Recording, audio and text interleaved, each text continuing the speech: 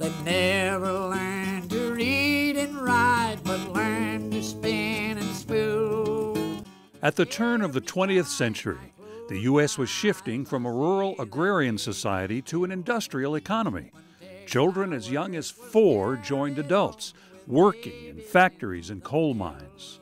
In 1908, the Methodist Church took a stand for the rights of workers with a social creed that called for an end to child labor, a fair wage, and safety standards.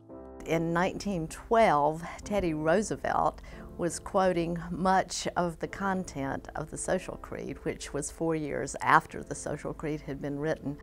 The idea of a denomination setting these ideals in writing was groundbreaking, but the principles had a long history.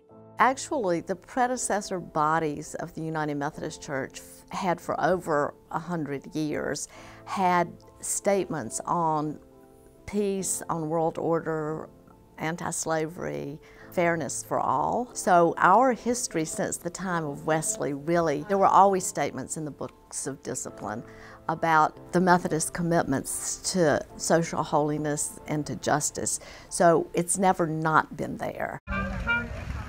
In Washington, D.C., the Reverend Susan Henry-Crowe heads the General Board of Church and Society, the United Methodist agency tasked with advocating for the values contained in the Social Creed. The former pastor gained an appreciation for the church's clear stance during an early appointment, pastoring a church amidst the textile mills of South Carolina. I was visiting one of my parishioners, several of whom worked in the textile mill right beside the church, and he was standing in ankle-high water. And I said, "Mr. Smith, what happened today?" And he said, "Oh, this is normal." And I was so shaken by it. Today, Henry-Crowe's office overlooks the Supreme Court and is just steps from the U.S. Capitol. As members of Congress come to work every day, they walk by this building and see what our witness is. Labor conditions in America have changed over a century, but there's still a need for people of faith to embrace the United Methodist Social Creed, says Church and Society's John Hill. We have been calling for a living wage in every industry since 1908, and I reflect on both how inspiring that is and how frustrating that is. No more slaves! We take faithful positions on a number of issues, and then our job is to make sure that those words don't just gather dust on a shelf somewhere, that we live them out in our lives, and that we challenge those systems that prevent them from being realized in the world.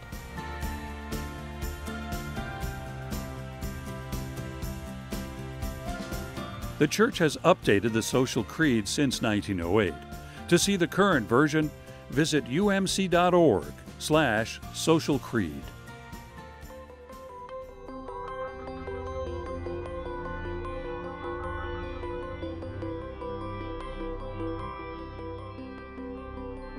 This video was brought to you by the people of the United Methodist Church through World Service donations.